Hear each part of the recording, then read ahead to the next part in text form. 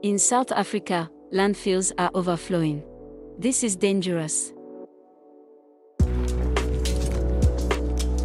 Illegal dumping is a safety hazard. Gas emissions can cause fires. You get a mixture of organic waste and chemicals that can result into soil contamination and contaminate surface and water bodies, and can cause loss of plant and animal diversity.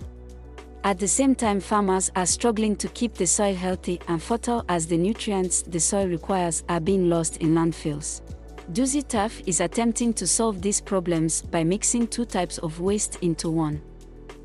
Duzi Turf helps to solve the problem of soil fertility in South Africa by diverting organic waste that would have otherwise compounded the problem of landfills and making co-compost. Co-composting starts when the members of the community, or as I like to call them, green friends, come with their organic materials. We process it, mixing it and blending it with wastewater from Umgeni. And then from there on, we make sure that it's bagged and it gets to the right end user.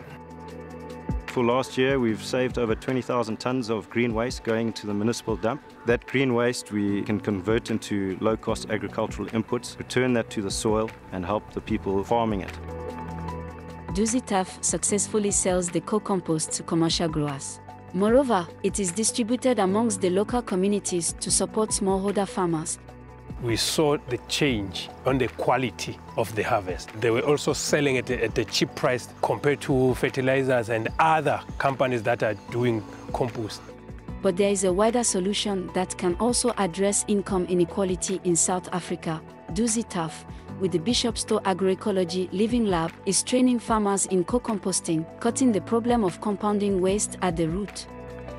Duzi Turf plays an important role in providing the compost and also assisting with the training of the farmers.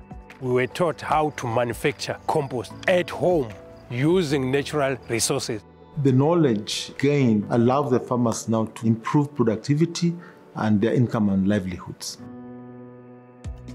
Duzi Turf is helping the local communities by removing the strain on the local landfill. For the past 2 years, there's not been any fires which would have produced a lot of gases that would harm the ozone layer. We have created 15 jobs as a direct result from receiving the green waste from the municipal dump. We've been very excited to have been involved in this circular economy. We are now returning goodness back to the community in the form of microbes and compost and fertility. With the knowledge that we get from Duzi Turf and the Living Lab, our main focus is to grow. But I see myself in the next 5 years to 10 years with maybe 10 hectares or more.